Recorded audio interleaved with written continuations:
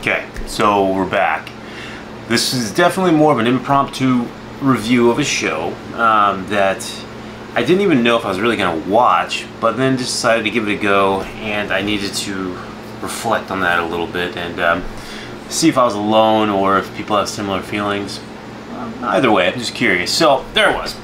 Firstly, I was able to completely and utterly binge watch Stranger Things Season 4, and brief synopsis on that one.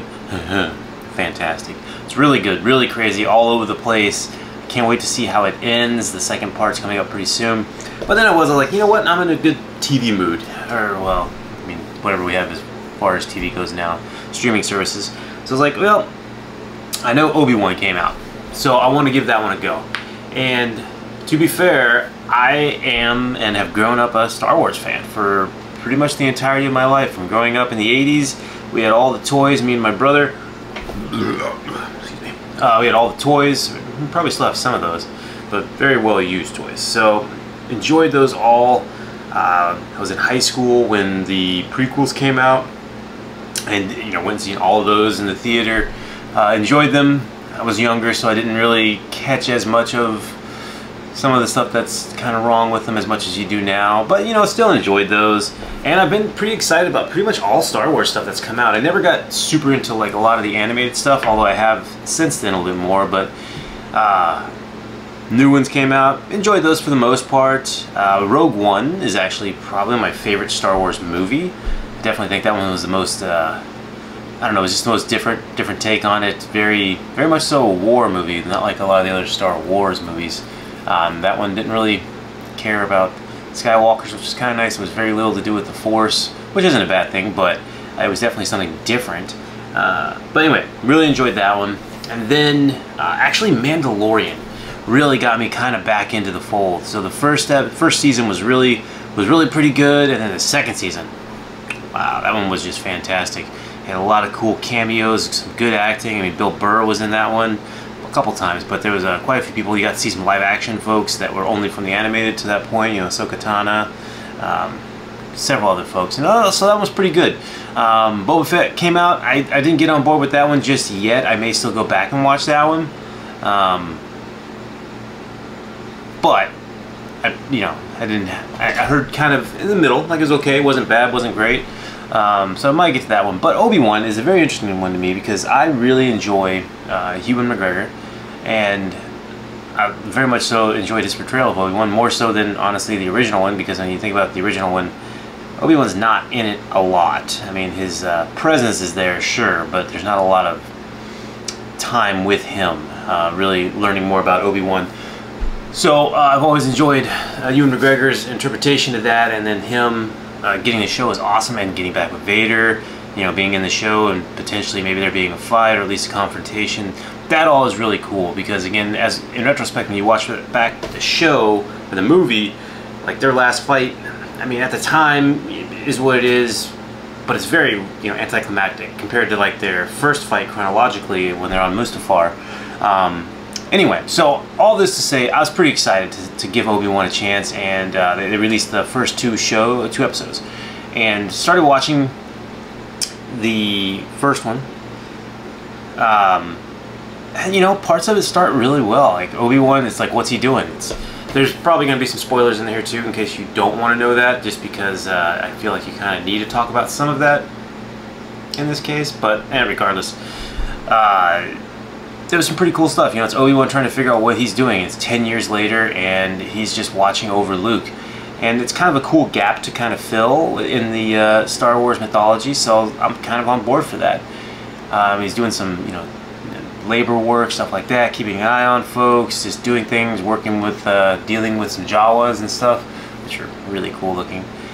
But then it kind of gets into a little more weirdness where, and by weirdness I think what maybe has happened is I have to remember Star Wars is definitely geared towards families and maybe simple plots, and I think the dialogue was not good for most of this. Again, Ewan McGregor, he's selling it, he's going full bore, but there's several other characters and actors in here that it just seems like they're in a different movie, or they were miscast, or again, maybe ultimately I'm just not the audience for it, although I kind of figured I would be because I'm prime nostalgic Star Wars kind of person, so it is what it is. But they introduce several Inquisitors, the Grand Inquisitor, and then you have some of the sisters, so there's a couple other ones.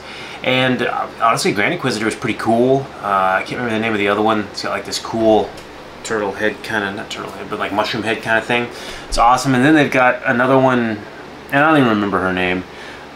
She bugged the shit out of me almost instantly. I don't know. It just very much so seems like, and I don't mean this, no, I do mean this in kind of a negative way, like old Disney shows where they're, you know, very speedily put together, the dialogue's meh, but you know, it's a Disney show, so it's fine. Or some of those Disney movies where they weren't planning on going to theater. And yeah, the delivery and things, it's just not good. I couldn't buy it at all, and it was very, I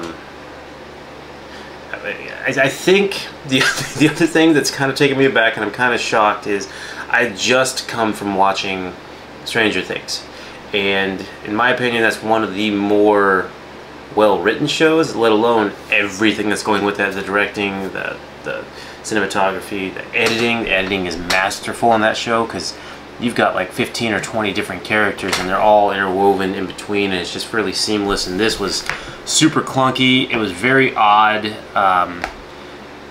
But, you know, I was like, hey, you know, that's the first episode. Maybe they're gonna pick it back up in the second one. So, gave it a little break, watched the second one, and I can confirm it was even worse. I found there's just several scenes where I found myself almost laughing out loud.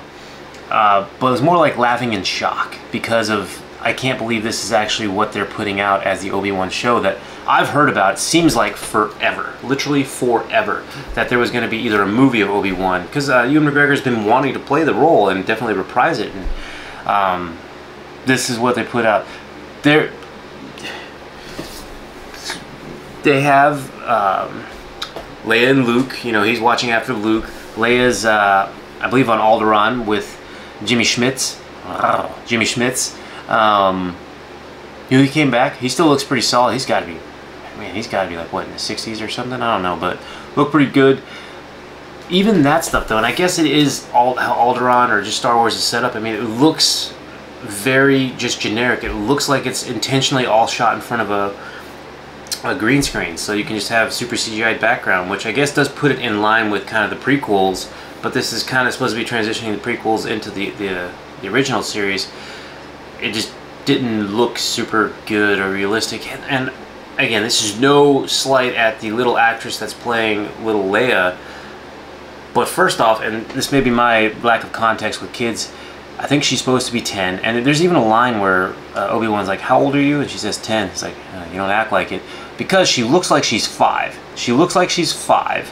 Like a toddler that has barely figured out how to walk, but she's got the rebuttals and intelligence to just know of all these intricate plans and setups and stuff like that. And oh, he should have done this and should have done that. Fine, whatever. The things that really pissed me off the most were, there's a scene, several scenes, where Leia's getting kidnapped or attempting getting kidnapped, and she's running from full-grown adults. I think one of them is actually Flea from the Red Hot Chili Peppers. Correct me if I'm wrong, but they are chasing her through the woods. And you know what I'm talking about when I say like a 5-year-old or a toddler.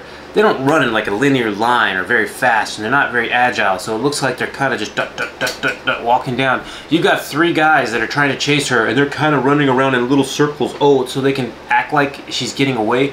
It's the most ridiculous chase scenes. Again, it's like when you have like a cool action scene where there's one guy taking on like 15 guys and they all just kind of line up, or they spread out and some of them are just kind of flailing their weapons around to try and kill time before it's their turn. These people were trying to let her run away so they could try and chase her. That happens several times. She runs away from Obi-Wan and gets away from him, gets away from the Jedi Master Obi-Wan by high-stepping it. So there's things like that that really just bug the shit out of me. Then there's one scene that's just really, again, laughable came the term in my head, because the one, what do they call it, Inquisitor, that's just dead set on getting Obi-Wan for some reason. I guess because it's definitely what Darth Vader wants. But even against the wishes of the Grand Inquisitor and everybody else, and constantly just saying, you're reckless, you're reckless, you're reckless, you can't do this, you can't do that, and she keeps doing it anyway, doesn't listen to whatever. She puts up a thing for, like, a bounty for Obi-Wan, so you got, like, all of these bounty hunters slash lowlifes that are just looking for him on this planet that he's basically kind of trapped on at the moment, trying to get away with Leia. And she's just sitting on the roof waiting to hear something happen. You know, it's very Batman-esque. I can appreciate that. I'm a Batman fan. But what's funny is, again, while Leia's trying to get away from Obi-Wan and succeeding, because, you know, that 10-year-old, I guess, even though she looks like she's 5, can run like a lightning bolt.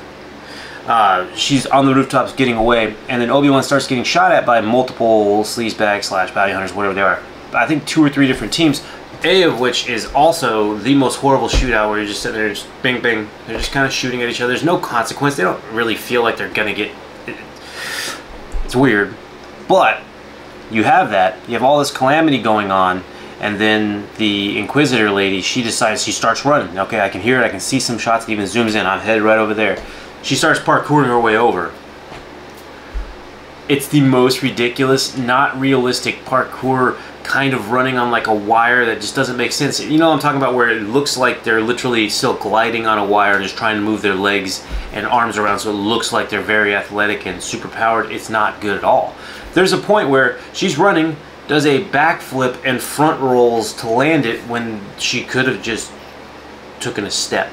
It was just ridiculous. The best part is, whatever's happening with Obi-Wan, he's in the shootout with these 3 other folks. Leia's going over something else. He clears out with them somehow. I don't think they even show what he does with those, per se. Saves Leia from falling, even though it wasn't a fall. She jumped to try and get away from him, because all of a sudden, you know, she's the smartest girl in the world, and then all of a sudden she's the stupidest girl in the world. It's really weird. Anyway, he catches her, goes down to the street, gets her, goes to try and get to the airport, has a whole nother scene with this guy that's, actually he's in Eternals, trying to, he's a fake Jedi, but he's going to help him, and they have this whole scene about why he's going to help him. They're trying to reestablish that there's hope, because there's still a Jedi, or some Jedi out there. So you have this whole scene, which is, you know, like we're going to do this, you need to go here, I'm going to help you because of this, blah, blah, blah. That Inquisitor lady's still running on the roof. Cuts back to her, still doing some more parkour. She's been running literally for 8 to 10 minutes. They've had 2 scenes where that's been over before she finally kind of catches up to him, and then it's a very odd standoff, and I was disappointed, I guess, is my take-home message here.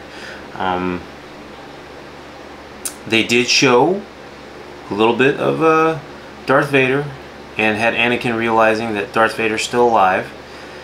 I also don't know how that Inquisitor knew who Anakin, or that Anakin and Darth Vader were the same person. I don't think that's common knowledge at this point in the Star Wars universe, but I'm also not a complete Star Wars nerd, especially as of late, especially as things like this keep coming out.